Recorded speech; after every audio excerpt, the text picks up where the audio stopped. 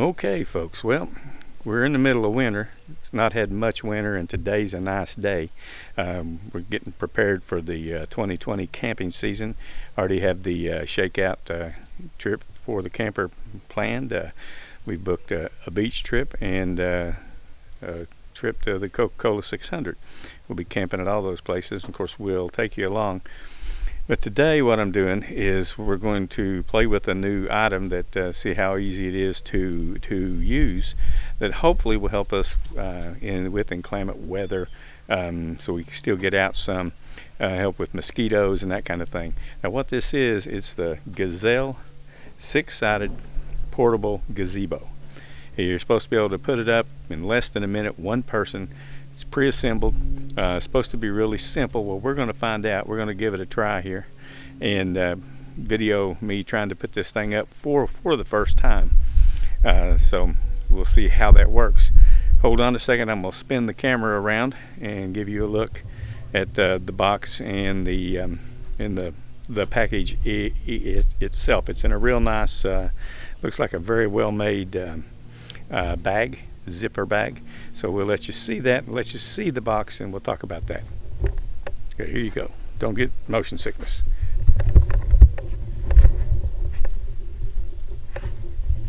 Okay, that's what it's supposed to be.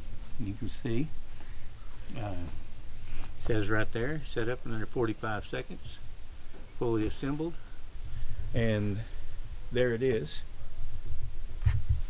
So we'll see. It's a little heavy. It's I don't know how much it weighs. 34 pounds is what it weighs. I just looked at that. So we'll see. We're going to put this thing up, video doing that, and then we'll come back and talk about it. All right. It's recording now.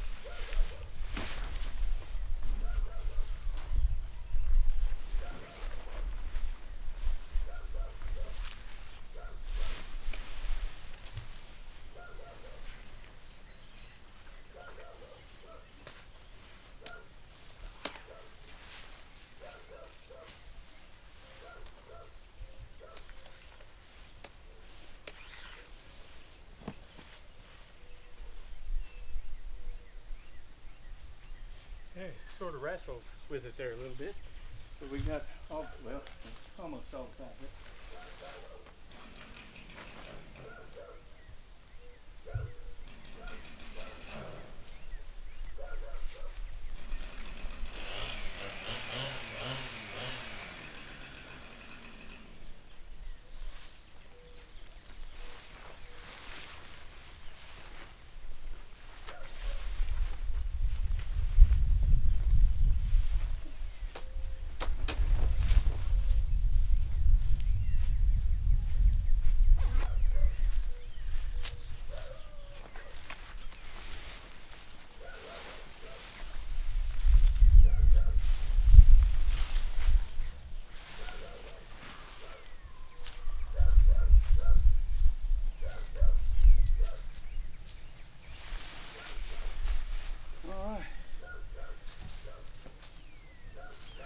Well,